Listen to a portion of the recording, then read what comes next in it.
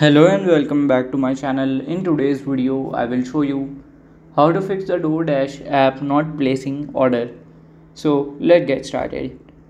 So here we will go, and here you can see the DoorDash app. So here you have to just press and hold it here. Click on this I button or the app info button, and then here you have to just scroll and just go to the storage section. Click on this clear caches and open the app. Close this here and open the app again, and it would be now fixed. So this is how to fix the DoorDash app not placing order. And if you find this video helpful, make sure you like, subscribe and share the video. Thank you for your watching.